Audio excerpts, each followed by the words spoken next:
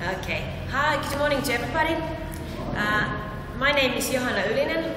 I'm coming from Finland. I'm a special ed teacher.